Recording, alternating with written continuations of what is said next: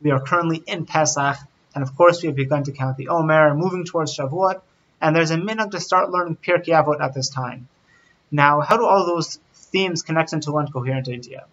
So we need to begin by talking about Pesach, and of course Pesach is the celebration of the Jewish people as a nation, right? We're free, we've left Egypt, but as a result, we're also kind of like children. We've just been born, we're still kind of new to things, and we see that one of the messages of Pesach, of course, is our freedom, but we see after celebrating freedom on the very first day, on the second night, we immediately begin to count the Omer. And the message is, freedom is excellent and it needs to be appreciated, but after we've appreciated freedom for a day, we can move on and start seeing that freedom has a purpose, and it's moving us towards Shavuot, it's moving us towards Mount Sinai. Now, what's interesting about this is that there is a strong minhag to learn Pirkei Avot during these 7 weeks. Now, what's behind this minhag? So at least partly, it's the development of our character.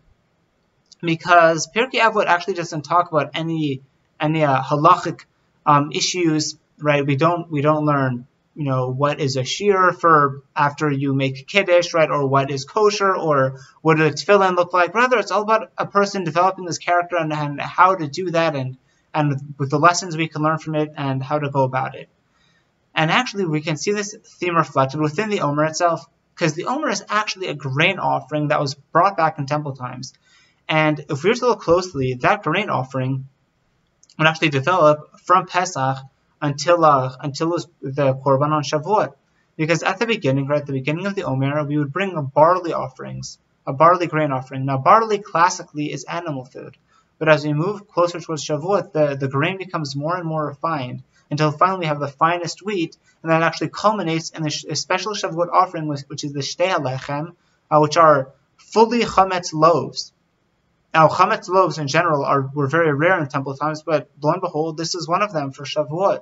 And we actually again see this reflected within Pesach. We're eating matzah, which is very undeveloped bread, until of course we get the chametz loaves brought on Shavuot. So again, we see this kind of gradual elevation, this sense of ascendancy of doing better and improvement, and we see that enacted through the Omer. Now, as part of our self-development, it is important to reflect, how do we go about this? What does it mean to be a developed person? And that is why we turn to Pirkei Avot, because that speaks about how we're supposed to refine our character, what that's supposed to look like. In fact, Rambam, in his Shmoneh Perakim, his 8 introductory chapters to Pirkei Avot, in the 7th chapter, he talks about how a Navi, a prophet, in order to become a Navi, had to attain all the intellectual virtues, but had to attain most character virtues. That seems like a bit shocking to say, but he even proves it. He says, look at the tzaddikim and even the avot back in the day. Yaakov Avinu, after all, was afraid of Esav, and that's considered a character flaw.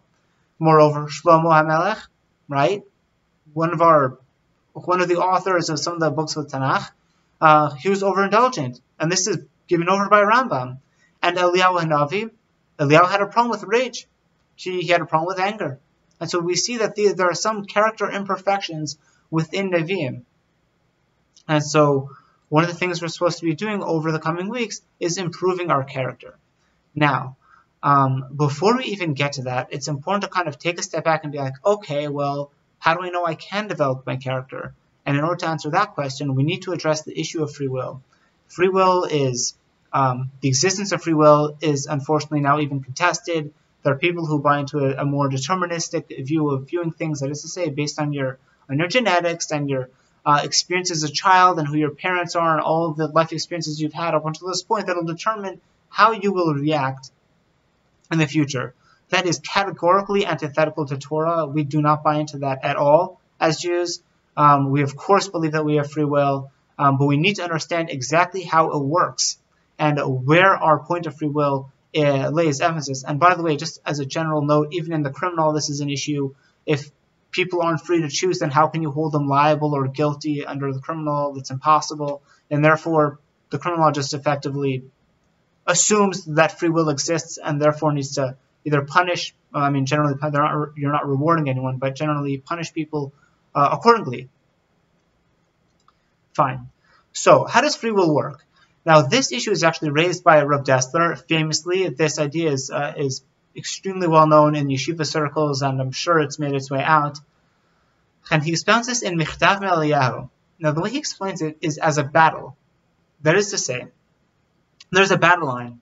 Now, generally, when armies wage war, they're waging war at a specific front, right? And that's where all the heat of battle goes. You gain 100 yards, you lose 100 yards. That's where all the action is. If you're going to look, so for example, if there's a war going on at the border of France and Germany, then you're not going to be looking to Spain because there's no war being fought there. Germany is not trying to fight there because they're nowhere near there, and France doesn't need to defend that point because that's not even an issue. That's not a problem. And so free will is the exact same thing. That is to say, a person needs to look at where he's standing. If a person is exceptionally well developed already, or if a person is a thug and is completely undeveloped, again, their free will battle is waged where they stand. That is to say, let's say someone who's a bit of a thug, right? He mugs people on a regular basis. That's how he makes his living. He has to make parnasa somehow. Now his free will decision might be: when I mug somebody, do I beat them afterwards?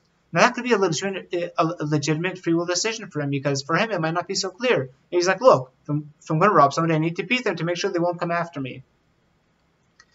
And so we see what happens is like this.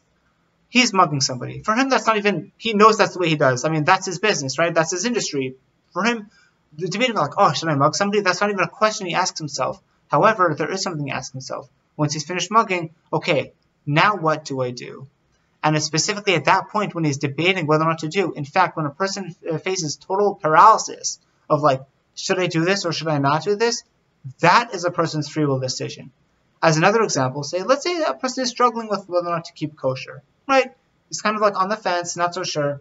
And then he sees something there's on like Subway, right? Like a veggie restaurant. It's vegetarian, so there's no meat there.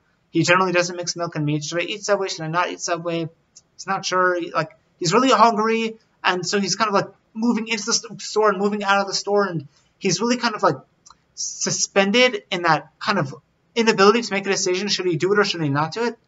That is exactly where a person's free will rides. What do we mean? Because that's where the battle is waged. He's not fighting the battle of like, okay, am I going to go and eat like the meat sub with Parmesan cheese on top? That's not even a question for him. He knows he's not going to do that. Well, moreover, the fact that he'll go into like the most glad kosher place in the world, that's also he's not necessarily holding there. He doesn't know if he wants to eat that he'll for sure eat kosher. That's also not within his range of decision making. Where it hangs is specifically, will I eat not like dairy out at a non-kosher place? And if that's his decision, then that's exactly where it's most difficult for him, and that's where his free will can be used. On the other hand, let's say a person has an even more refined sense. Let's say a person never steals, right? He's very refined in that way, brought up with good parents in a good school system. He's had very positive influences in his life. And so he would never steal, right? He's not like the thug. For him, stealing, he would never take a gun to somebody. He would never throw a brick into the window. However, for him, what might be a legitimate decision is, let's say he's paid on an hourly basis, right? Now he needs to decide, well, am I going to text while I'm still charging for this hourly basis?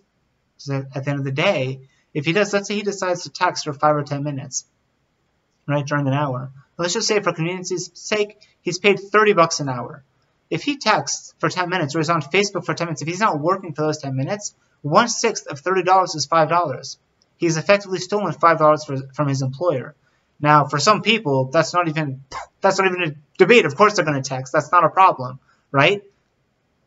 But what is an issue, if he realizes, like, probably, like, maybe shouldn't be doing this, but it's really convenient, and that is exactly where a person's free will lies. And so again, to sum up the idea, a person's free will lies at the point where you feel a certain sense of paralysis, where you're thinking, should I do this or should I not do this? That is where a person's able to choose and to make a free will decision, and that is how you make progressions in terms of our character. If it's a decision that's easy for us, like, of course I'm going to give charity, well then you're not really developing your character at all. But if it's giving charity in a certain way, with a more positive atmosphere, instead of looking at beggars like they're the lowest scum on earth, rather giving them a smile and making sure that they feel good about themselves, or anything like that, that's where the free will decision is to be made, and that's where progress is to be made on our characters. And with that, we'll say, Good Yom Tov and Shabbat Shalom.